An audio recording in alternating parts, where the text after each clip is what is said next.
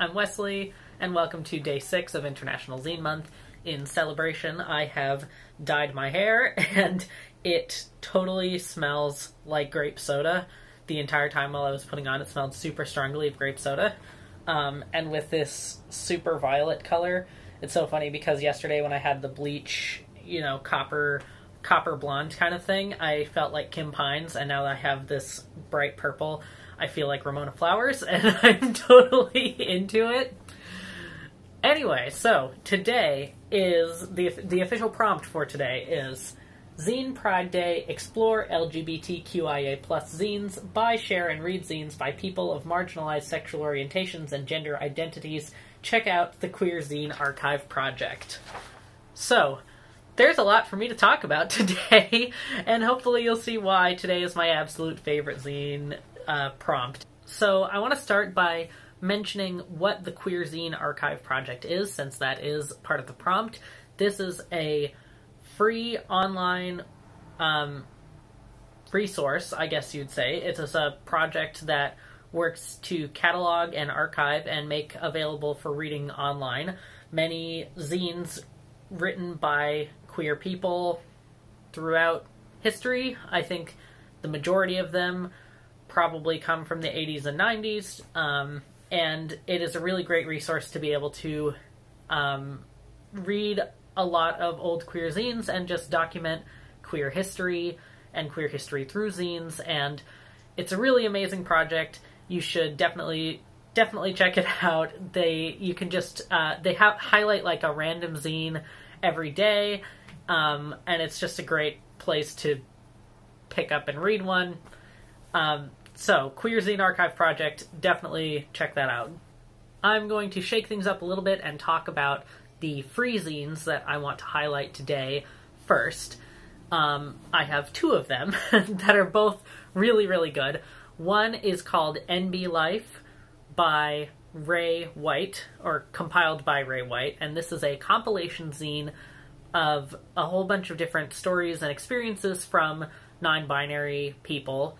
Right now there are a handful of free copies that the compiler / creator has made available for free download, or if you have the funds and you can spare it, you can also pitch in, I think pay what you want, and it's recommended $2 to download it at price without taking up one of the free ones. But if you can't pay for that, or it's just not in your budget, and you really want to read these stories and it would be really beneficial for you, then I encourage you to pick up one of the community copies, because that's what they're there for.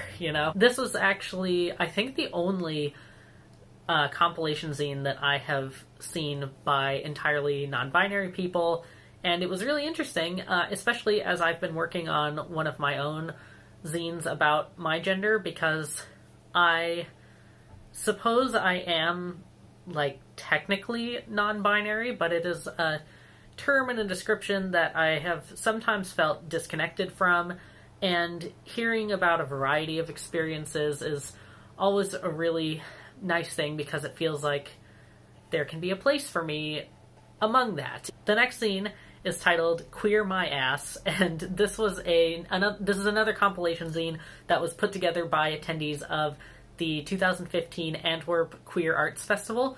And I actually just found this morning because, as I've mentioned before, I'm going to be tabling at the Queer Zest Zine Fest, and one of the other tablers has, I was checking out their list of zines that they had on offer, and this was one that they have put up on their website for free to read, and it is really great. It's a combination of art and collage and personal stories, and it's just a really nice little collection.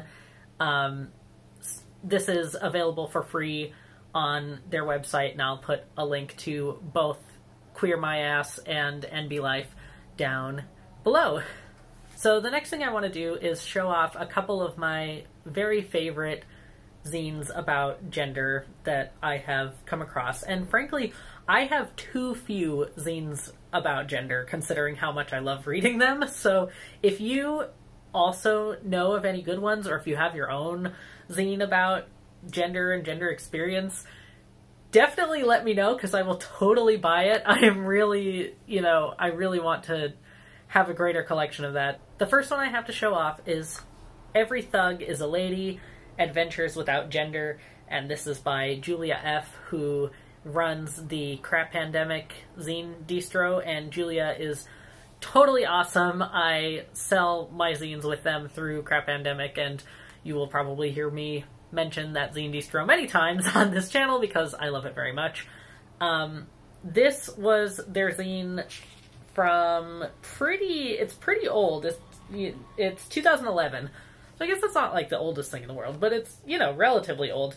And it is just a big, chunky perzine about their experience with gender. And at the time, I don't know if this is still the term that they use for themselves, or if they have a term that they use for themselves right now, but this particular zine is about their experience as neutra, which basically means like null gender.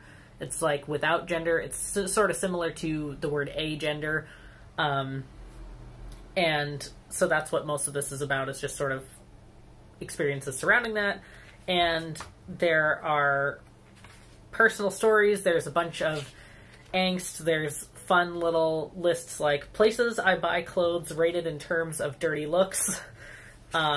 There's little comics about how other people react to them and their look.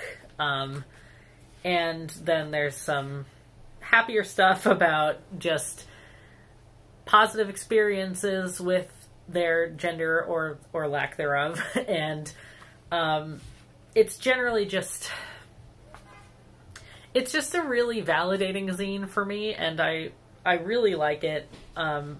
It took me too long to pick this up, and I think it's just because I've been sort of hesitant to really think about gender for the last couple years. I guess I'm not surprised that it took me this long to pick this up, but I'm really glad that I did, because I feel like it echoes a lot of my own experiences. I think my favorite section about this is titled All the Best Cowboys Have Daddy Issues, and this is basically about a really shit experience that Julia had with a therapist when trying to seek a therapist for bipolar disorder, and the therapist focuses all the issues on, well, you are acting out in and pretending to be trans or to be gender neutral or agender as a way of getting back at your parents, and this is clear from the way you dress and the way that you act and all this bullshit. And like like holy shit, this is definitely one of my favorites. Every Thug is a Lady, Adventures Without Gender by Julia F., who has now recently gotten into a new place, had to move because of shitty landlord, and so Crap Pandemic is going to be up and running again very soon for you to order from. The next zine that I want to show off is actually a little zine series by Kirsty Fife, and it is titled Hard Femme. And basically it's about their experience as a hard femme, what that gender experience is. And I really enjoyed this. I picked it up because the title was intriguing, to be honest, and because I wondered how much I would be able to relate to this. It's sort of, from what I gather, it's sort of similar to being a tomboy. It has similar vibes, and I've always felt similar to being a tomboy. Like when I was growing up, that's how I would identify myself, as a tomboy, back before I figured out trans stuff, and, back when people didn't have words like demi-boy or non-binary or anything like that. And it is a sort of about their expression of femininity. Here's a really nice page to show off, I think. And it says here, "My bruises are my history." And so you kind of get the idea of, like, you know, a hard femme is really about, like, an expression of femininity that is not feminine. Does that make any sense? Or like a very tough as nails kind of femininity that I really appreciate, and I really like having words to put to it and words to describe it as, and it's just really cool. So it's sort of like, it's mostly Perzine about their own experience with gender and some things related to gender, and I really enjoy reading it. There are 4 issues so far, and I have all of them, and they're just all, what can I say? They're all really great. And now I'm gonna flip the camera around and do a little flip through of my gender zines that I have been working on, that are in progress or newly finished, and I should hopefully soon have them available for you to buy if you are interested. No pressure. Alright, let me just turn it around and get this over with, you know? This is the work in progress for Unfair Maiden 2, which is the 2nd issue of my Perzine Unfair Maiden, and this one I am focusing on gender, and specifically what it means to be a demi-boy for me, because that is the term that I most identify with. So I'm just going to do a little flip through here of some of the work in progress that I've been doing. I don't know that I actually have a lot to say on it. I really, really like this page, and I feel like this has captured my gender in a way that I haven't been able to do before. I don't know, I just really like this collection. Every single one of these pictures is total vibe for me. So I'm really happy to have that. I have a very long section titled Why Did I Stop Testosterone, which is going to get more decorated, but that's this section. Here I have a few things planned. This is how messy my zine making gets when you're working physically and you decide to rearrange a couple of pages or insert some new pages. It means that you get a lot of places that you have already glued that you have to scratch off. So that's what that is. This is my centerfold so far. I have a few little details, but you know, here are some self-portraits. I'm really proud of this page. From sheepish she-her to demi-boy bombshell. Here I'll have a few fun and games, things to do. I like including those. It harkens back to my days on the school newspaper that I made with my friends. I'm going to talk here. I've got a little more about transness throughout history.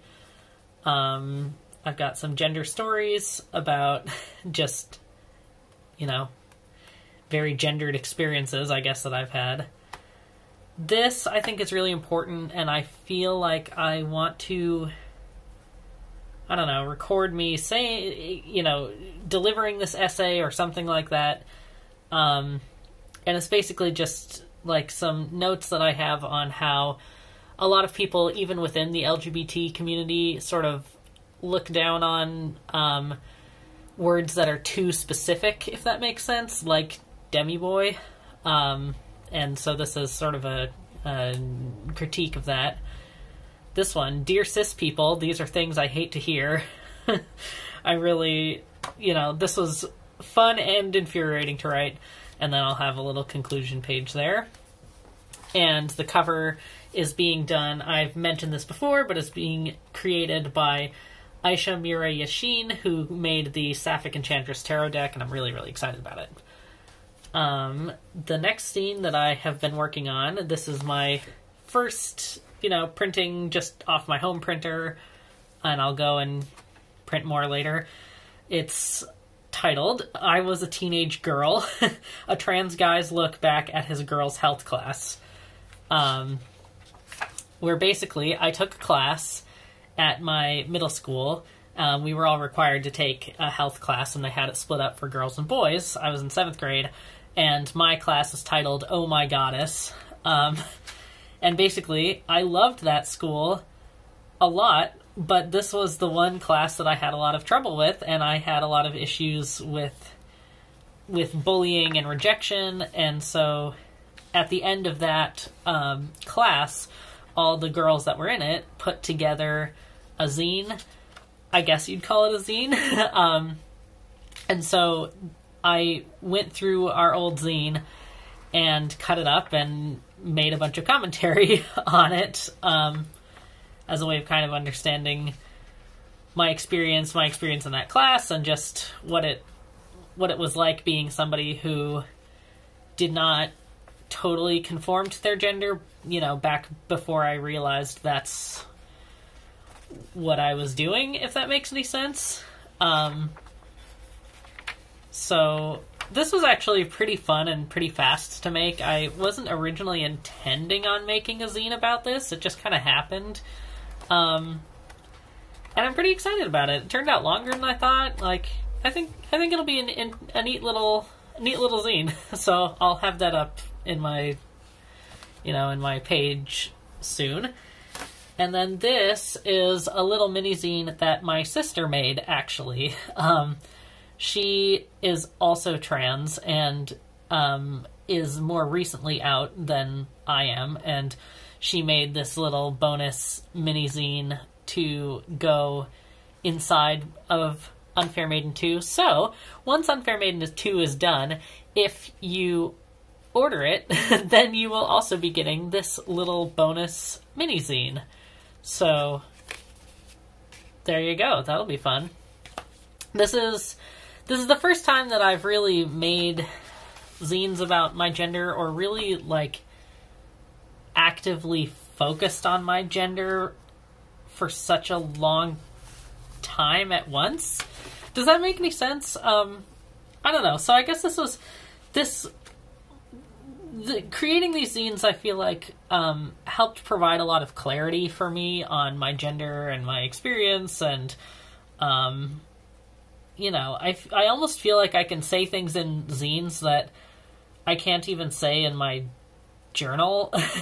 Maybe that sounds dumb, but, it's just such a great form of self-expression for me, because it forces me to think about things in a way so that I can actually explain them and put it together in a semi-organized sentence structure kind of thing, and go deep on things, but I still feel like I can be really open, and I don't know, I've really enjoyed making these zines, and I say here at the beginning, I don't know what my goal is with transitioning, but I do know what my goal is with this zine. I want to come to terms with my experience of gender, become more comfortable with calling myself a demi-boy without shame, and try to get to a point that I'm self-assured enough that thinking about gender isn't frightening anymore.